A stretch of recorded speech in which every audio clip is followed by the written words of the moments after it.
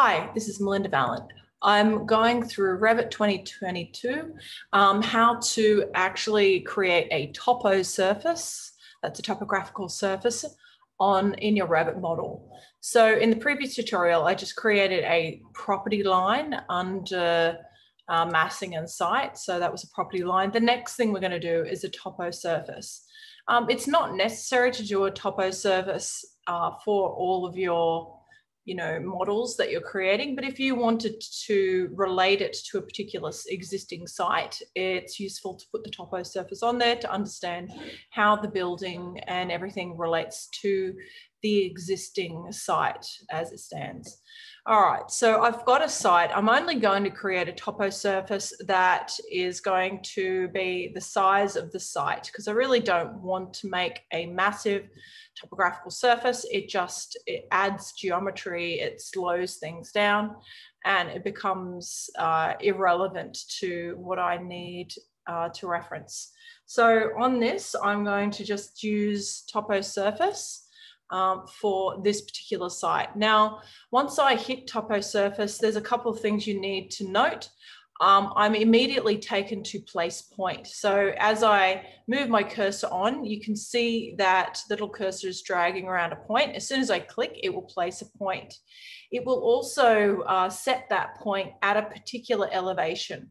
I always start at a 0 elevation for the lowest point on the site. This is like a surveyor would do it. They set their lowest point on the site as their reference datum, the reference level, and then they will go up from in elevation for all the subsequent points on the site. So I'm going to go for a contour that is going to have a low point at this end of the site, and it's going to slope up and be slightly higher at this other end of the site. So it's going to be fairly even gradient. Now, if I wanted to do like a little hill or something, I would do a singular point to show the elevation of that point.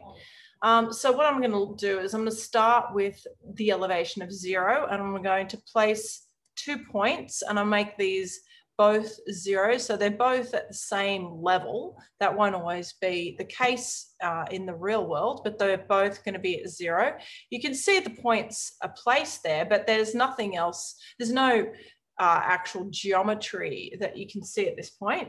But what I'm going to do is I'm going to make this 2 meters. Actually, I'll make it 3 meters. So I'll make it 3 meters difference between this end of the site and that end of the site. So I'm going to take this up to 3,000, enter.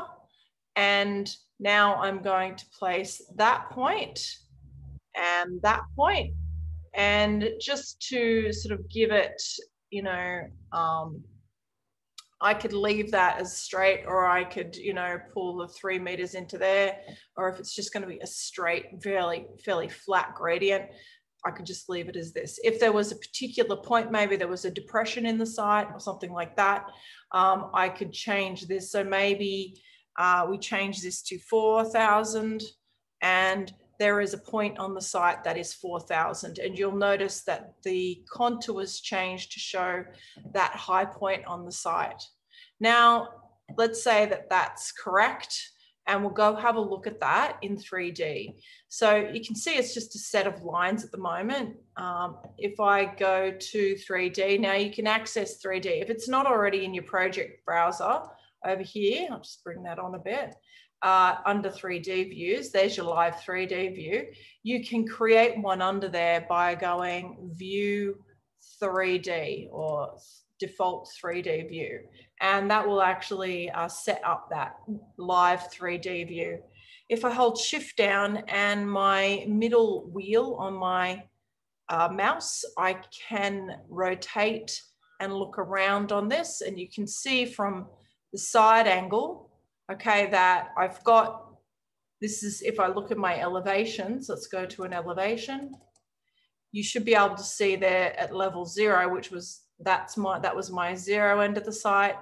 That's the high point of the site at 4,000 and the back end of the site at 3,000. So you can see that we've created a bit of a topo surface. Now I'm just going to go back to my 3D view.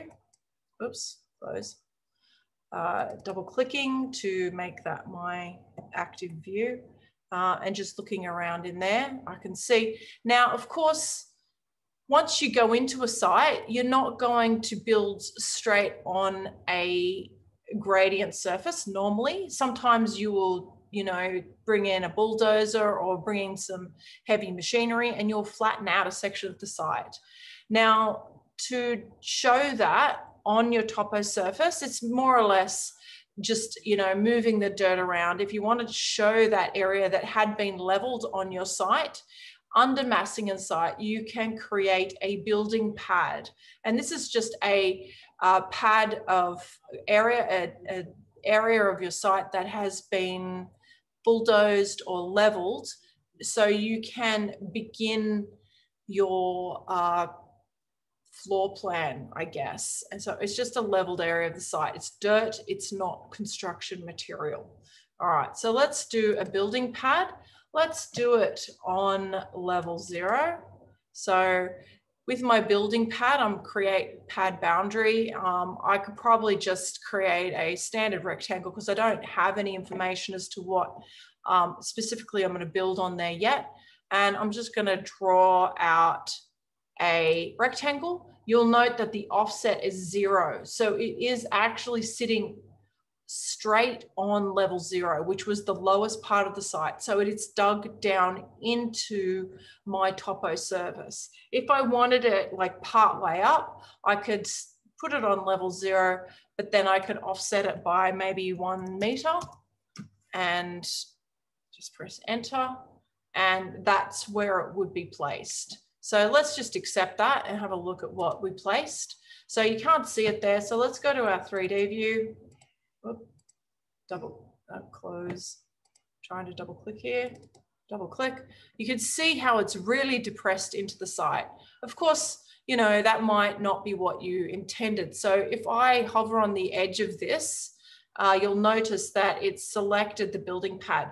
When I go to select something, if I hover over it and it's not exactly what I want to select, and there's like 2 things there that I might want to select, I can use the tab key to actually toggle between the 2 items that might be in the same location. It's just the building pad and I select the edge of the building pad. So it showed up here on this bottom part of my display that it was the building pad. You might notice there, pad 1. Now, if I wanted to modify that, I can go to edit boundary and I can change, or I can even just, I could change what the offset is now. So if I wanted that 1 meter up, I'll just change the offset from level 0 and hit apply. And you'll notice it comes up, still a little bit low, I think. So I'm gonna go to 2 meters. So it's kind of halfway down my site. I'm digging into the back half, but I'm elevating partially on the front half. So there is my building pad. That is the bulldoze section of my site, and I can start building on that and put some foundations down.